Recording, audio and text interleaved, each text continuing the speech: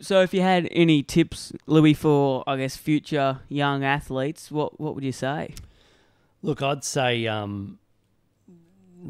might be a bit cliche, but you don't underestimate yourself. Yeah. I did a lot of talks for the Weet-Bix Kids Triathlon. Okay, yeah. After the Com Games. And one of the things I would say to the kids is put your hand up if you think you can make the Olympics. And only about 2 kids would put their hand up. Really? How many kids were there? Out of a school of, 200 kids. Mm. And then I'd say, well, put your hand up if you've trained like an Olympian. Yeah. Yeah. That all put their hands up? Yeah, well, because that's just a doubt. Like no one at a school level has trained like an Olympian. No. So how do they know they can't make it? Yeah, that's a good point. So it's a doubt that's put in our minds from an early age that you're not good enough, or And I've seen a lot of people who I would say have oodles of talent not make it, and I've seen people who I would say don't have much talent make it. And I guess it's a mental belief thing. is it's massive. A mental belief and how much you want it, Yeah. So that's the biggest thing I would say. Yeah. Unless you've trained like Olympian, you don't know that you can be one. Yeah. And I think we hear that all the time, like people underestimate themselves, but I guess no one's really explained why. I think you put that absolutely perfectly. And as a coach, I often say to my athletes, running is a sequence of movements. Yeah. And it's no different to dancing. If you can perfect the movements, you will run well. Yeah. If you can, if you see someone on the dance floor and they know how to dance, you can tell they know how to dance. Yeah. Right? Because they've done it over and over and over again, and they know what they're doing. The same with running. And it's the same with running. Running is something that we learn from, we teach ourselves.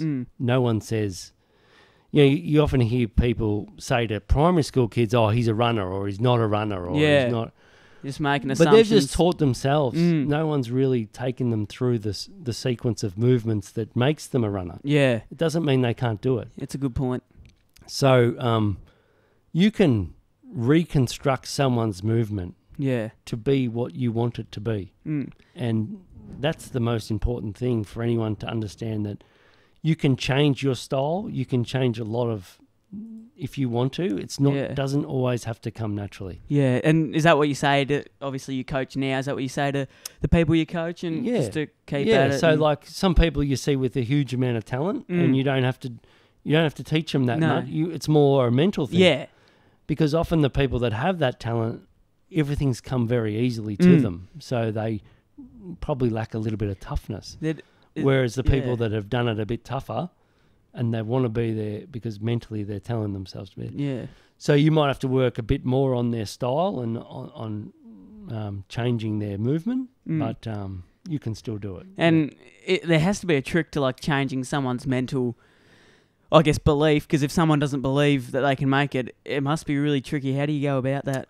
It is tough, and I've always been a big believer in what I would call goosebump moments. So moments that give you goosebumps and moments that give you adrenaline and endorphins, and that's what gives me the most joy when I run. Yeah. So it's trying to get that to happen for someone else isn't easy. So I often think of ways, and I ask them, what's giving you goosebumps? What's that thought that gives you goosebumps? And I try and replicate that within a run to make them experience that feeling. That's smart. Yeah. Put it practical, put them into it. Yeah. Yes. So I believe running's a lot of emotion, and I often give the example of effort. So I was running against Kenyans and Tanzanians, and they were running for family, and they were running for a lifestyle that could drag them out of poverty. Yeah.